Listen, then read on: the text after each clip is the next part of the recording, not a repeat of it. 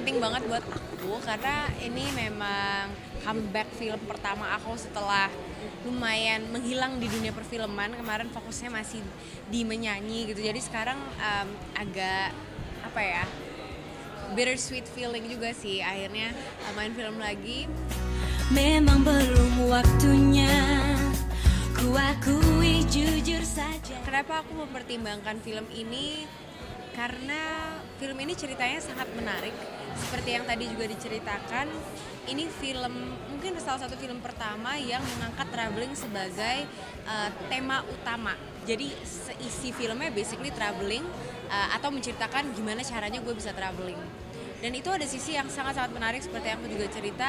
Ini orang sangat inspiratif, Mbak Trinity itu sangat inspiratif karena dia itu mengejar passionnya intinya. Jadi buat orang yang suka traveling mungkin mereka akan terinspired untuk travel, tapi buat orang yang passionnya yang lain juga mereka akan terinspired untuk mengejar passion itu. Jadi aku merasa ini tuh pesan moralnya sangat bisa connect sama orang banyak.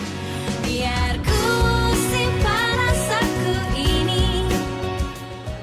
Persiapannya yang aku senang sekali, aku di sini bekerja sama dengan Mas Rizal Mantovani yang kita readingnya intensif banget.